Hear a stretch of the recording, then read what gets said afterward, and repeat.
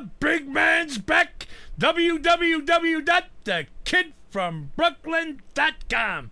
Just back from vacationing in fabulous Las Vegas, Nevada. I mean, come on. What a town. What a town. But don't give me that bullshit. What happens in Vegas stays in Vegas, 'cause you know and I know that's fucking bullshit. Big Nose Nicky from Brooklyn beat the Mirage Hotel out of $275,000 at the crap tables just 3 weeks ago. Within 2 minutes.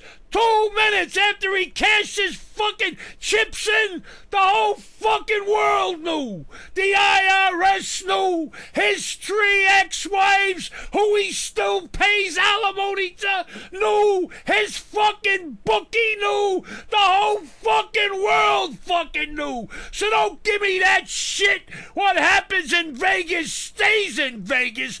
My good friend Charlie Callis, the fucking king of comedy, the Tonight Show, the D. Martin Rose, still lives out there in Las Vegas, Nevada.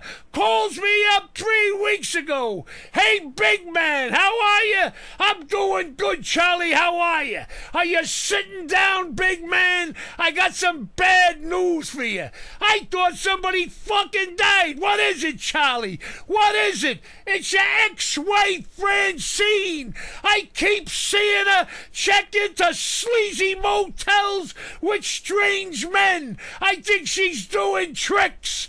Hey, Charlie, we all gotta fucking make a living, Charlie. We all gotta make a living. The last time she fucked me was in fucking divorce court. She got me for over 300 fucking lodge. Anyway, think about it. This is the big man, the voice of the people. Fucking big mouths and fucking love.